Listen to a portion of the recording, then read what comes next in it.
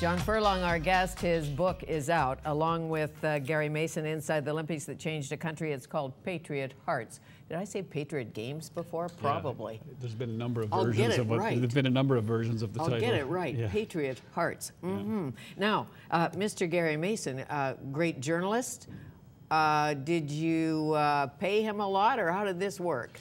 Well, we had an arrangement together to do. Well, first of all, I wanted to work with somebody who basically was a fan of the games, by and large. I mean, he wrote lots of stories about the games that wouldn't call them, you know, the work of a fan, but he was a great believer in the games, and I think he was a student of it. And we knew each other, and so I thought we had become sort of friends, and I thought if I could convince him to do this, so we sat down and talked about it, and we had to have a set of rules because he would be hearing things he'd never heard before, and I could just imagine him looking at me in disbelief, which he did many times, and we would talk about something, and he would look across the table and, what, are you kidding me? How come we didn't know this? And I said, well, no one asked. And so we had a great experience, and I would say this about it. First of all, we designed a way to do it, and he was largely the architect of the process that we use, which was very extensive interviews, and then transcribing, and then scripting, and editing, and re-editing, and re-editing, and then more editing. And the deal was it has to be the way I would have said it, and we have to do it in a style that's consistent with the way people know me now. I don't want to come out as a different person than people already know. And it was an incredible thing, and I have to say that over the period of 6 months we became brothers. It was a fantastic experience, and he got stuff out of me I never thought I would be prepared to talk about. But like he did somehow. Well, you described the one. The pajama incident. Yeah, and what also, else? Well, and also, you know, getting into some of the political machinations we were involved in, talking about some of the stuff that happened in our boardroom. Because, you know, Gary's view was that people generally will see this in a broad. People are smart, and they will see this, and if you don't paint the picture fully, two things will happen. First of all, the public won't believe the book, and secondly, your own people, the people that worked with you, will say you kind of went around everything. And so I wanted it to be honest. The last thing I wanted to do was to point at someone and say, you know, he did us a bad turn. I wanted people just to understand what it felt like. I have no right to say that anybody else did us any. Everybody did what they felt was right, and they would have different views of this than me. But I wanted them to know, if you were in this chair, this is what you're dealing with and what you have to manage. What happened at one of the saddest times in the games, when Nodar was killed on the luge track in a tragic training accident? What was going on behind the scenes? Who told you? Dave Cobb phoned me. We had a protocol for how things got escalated to me, and obviously this would have been one of those items. He phoned me and he said that we'd had this catastrophic accident, and it was serious, and that Nodar was unlikely to survive, was an early comment. And I thought, you know, that the next call would be the reverse of this, that our medical team, which the best people in the country had gathered here, everybody wanted to be on this team, this medical team, and they were all here, and that they would save him. And that would be the call, because that's what had ever happened to us in everything we'd happened to us before. And the next call came and said that Nodar was gone. I didn't know what to think, and I didn't know what to do. And I felt like it was a call about my son John, who had been killed, and I was lost, to be honest. And I closed the door to think, and I tried to think about the tragedies in my own life and what my responsibility was and what the country would expect of us. And there's a lot of pressure there. And I really thought that day that Canada will expect us to respond to this with the greatest of dignity. Then there's dealing with Nodar's family, trying to understand what happened, the track issues that would probably come up now, and then going to deal with the IOC and their protocols, and finding strength. And because I knew that at that very moment, the 50,000 people that were wearing jackets, that were out there pouring their heart and soul into this, would be very badly wounded by this, and to deal with all of that. That was the initial thing, and then I tried to walk my way through this and watch everything that was going on and make sure that this was a day where we were not finessing anything, that we were ruling with our hearts and trying to do what was right. And it was an incredibly long and difficult and painful day, and I try not to point fingers at anybody, but just to simply express our great regret, and tried at the opening ceremonies to show the proper response for the country. And it was probably, I would say, all things considered, and I've had plenty of tragedy in my life, the worst morning I've ever experienced. And you considered so many things in preparation, I know. Mustard gas, terrorism, Plane crashes, everything, yeah. Worst case scenario, what could happen? Never this. Yeah, and what happened was in the build-up to the games, through every one of these areas, we tried to reduce every possibility for such a thing, of any kind. And we worked with all agencies to do this. And we had a full safety department at Vanoc that looked at everything. And our team had gone through, I mean, one of the exercises that you go through in the last year before the games is wreaking havoc on yourself, because you're trying to figure out how will we, I remember one day, you know, our technology team is up on Whistler Mountain. We're running an event, and they're up there doing all of the timing and scoring and everything, and another team is up there pulling wires out of the wall and seeing how they're going to respond when things are going bad. And we were, that's the kind of company we were. So we were going through that very difficult exercise on the lead into the games, to be ready for anything, but more to try to make sure we didn't actually have to deal with anything. Sure. And you did send an email, according to the papers, earlier suggesting that we have to make sure the luge track is safe, and if the luge federation is concerned and the athletes are concerned. What was that about? Well, this letter we got was a letter that the Luge Federation had sent to their designer about the Sochi track, and he made a comment about the fact that that he hadn't met his obligation on speed, just on speed, for our track. And so they copied us on this letter, and it came to my desk, and although we weren't even the subject of the letter, I just read it and I thought, well, is he saying anything here? You know, what am I supposed to read from this? And I could have just sort of left the letter because it was directed to another agency.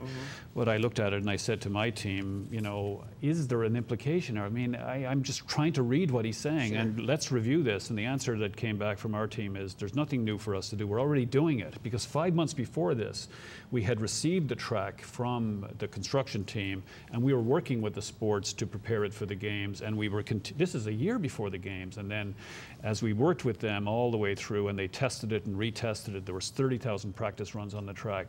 They declared the track ready, and they were the only ones who could. We had no expertise in this area. Exactly, and as you know, if you're setting a downhill course, the Ski Federation is there, and the skiers are there, and they want it tough, and they want it fast. Yes. And somebody has to stand aside. Well, you have to go into that environment to understand it, because that's exactly what the organizers, so they will come to you, the skiers, and they'll say, raise that mogul there, lower that one, and we will do it, because they're the technical experts, and they did this for the track as well. And then the racers are talking behind your back. Yes, yes, they are. Alexandre Bilodeau, a great moment, first Canadian to win gold on home soil.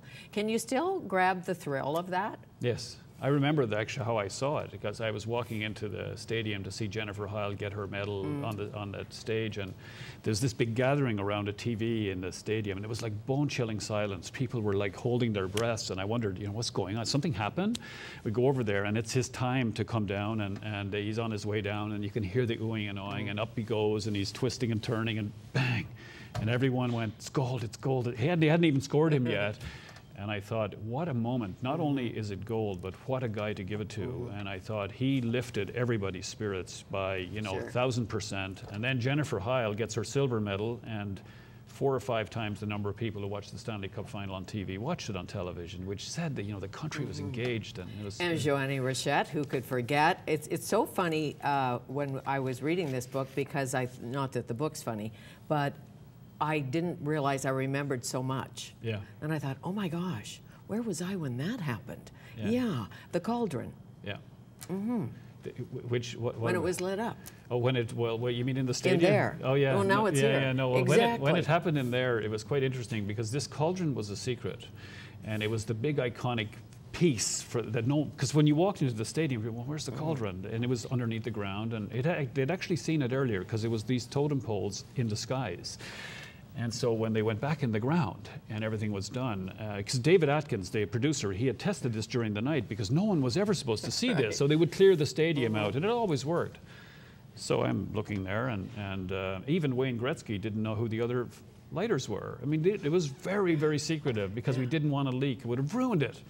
And we're standing there, and I'm looking down at the floor and realizing something's off, and the floor is frozen. Well, every 2 seconds was like an hour to me, and I was dying, and I thought, my goodness, this is really a metaphor for the day that we've just had. And David Atkins, I know, who's like 5'0", is exploding inside his heart up there, and thinking, oh my God. A highly organized Australian, that guy. Talking to these people. How about the day he said to you, do you think this Rick Hansen guy can make it up the ramp? I know, and he said to me, you know, we're not doing it. It's not going to work. Creatively, it won't work and he can't make it. And I said, you don't know this guy. And he said, no, and he said to me, I am fit, John. I am fit and I've tried it. I'm going to tell you, it took everything I had in my body to get up there.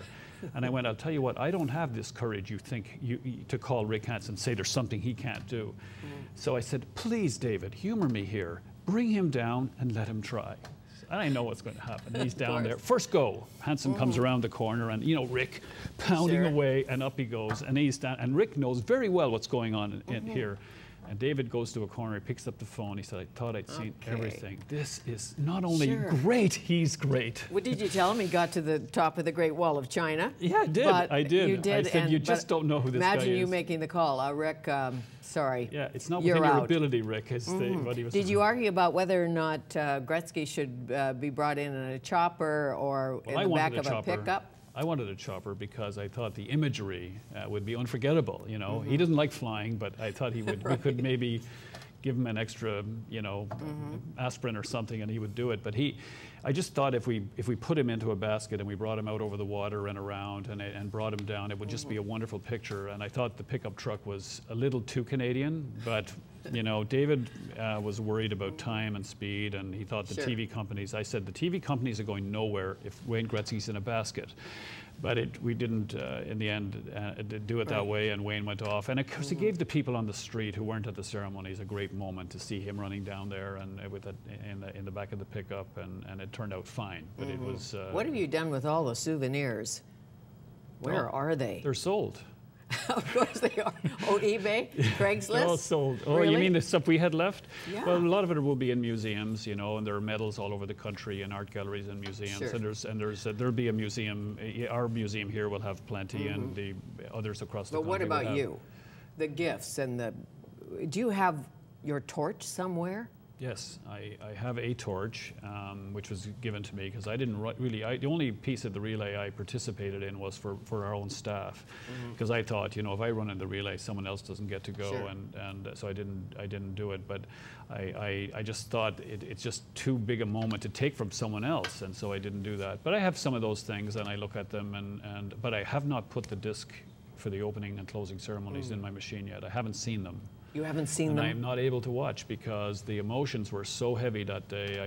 I'm not able to. And even reading the book, you know, I read the first piece, the introduction, and I put it down, and my eyes water up, and it's going to take time. Yeah, I am Irish. Those Irish, you got to watch them. I always read the end of a book, and you've said in the acknowledgments to Mom and Dad, wherever you are, I thank you for your sacrifices, your example, for teaching me.